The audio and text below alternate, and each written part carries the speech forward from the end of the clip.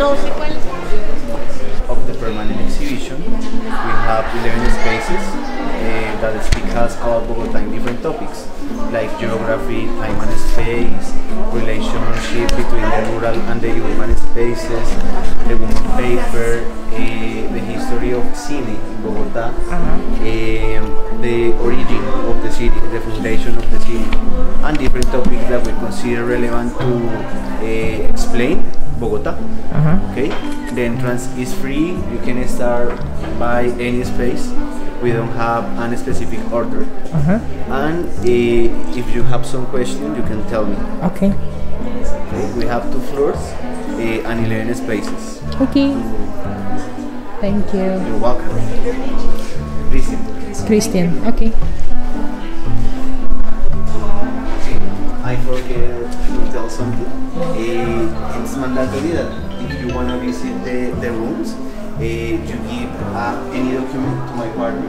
She gives you a key and then you can keep your things on the lockers. Our bags? Yes. Okay. Okay. Any document or a photocopy, it's okay. Okay. But phone is okay, right? Phone, it's okay. Only the bag. It's okay. Yes. So we're inside of the Museo de Bogota. So we have here La Ciudad Silvestre de Metal. I think it's like something with metal works, how it started. Dai, I think I'm already rich. Esto es horno, mira. Iron. Okay, let's go. You're not gonna read the thing. What's in here? Can we go inside here? In number 1. Oh, okay. Oh. My sister.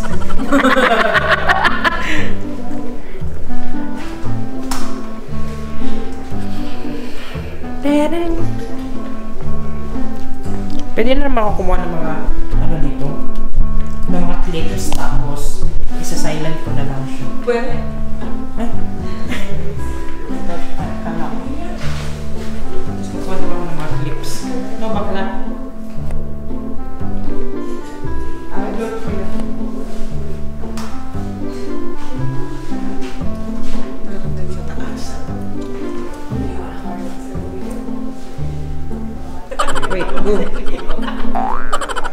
Papalba ka, ma'am? Wait, tumatawag si Anxian. Papalabada ka. Tawag. Ikot-ikot lang.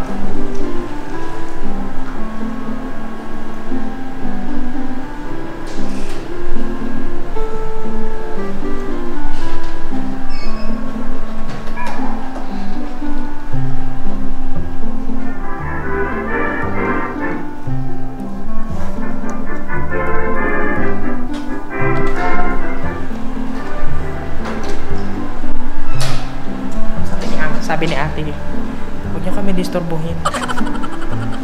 Bidin sila dun. Asa naman mga ipores ko? First maybe, welcome to my house. So we're gonna do a house tour. So this is the second level of my house. The one that you see is only my living room. Now we're going to my technology room. You have a couch, stuff. This one is from El Dorado. This is my oldest phone actually. I used to call Jam with this, and she used to call Grace with this also. The oldest phone. The oldest radio. Noong walang panahon, to be honest with you, yung kailangan mo ng oxygen, hindi na po inhale sa'yo agad-agad. Sige, yan din na lang yan, tiyo. Let's go to my second room. Those are my, I don't know who they are. So this is where we keep our antiques. Char.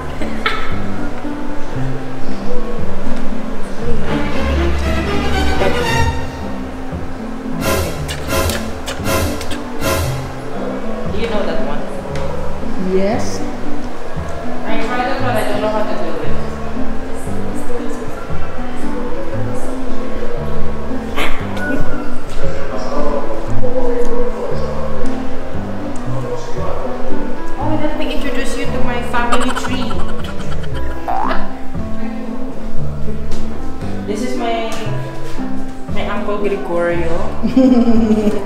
This is our maid. Of course, we also have a portrait of her. This is my two Uncle Theodore. My aunt, I don't know. Call this Miss Minchin. Miss Minchin. Look.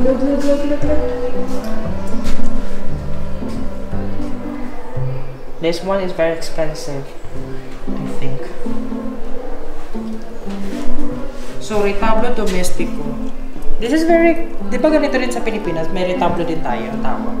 Di ba, pero ang retablo, kaya yung retablo yung mesa mismo. Actually, Ito. no idea. Actually, dito sa baul na to, itong baul, dito ko po hinuka yung kagandahan ko. What is this? Price. Population. Kung makapag-post ka na. This is the population. Look. And put it like this. So, blancos, libres, o mestizos, esclavos. Magkamukha ba kami?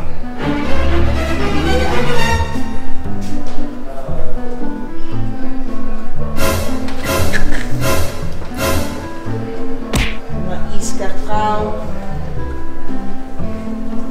Okay.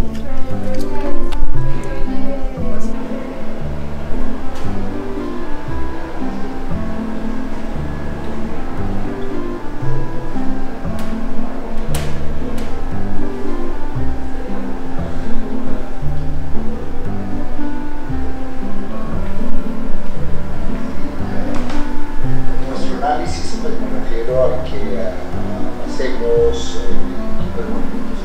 cine popular con los estudiantes internacionales. Solemos distinguir movimientos sociales como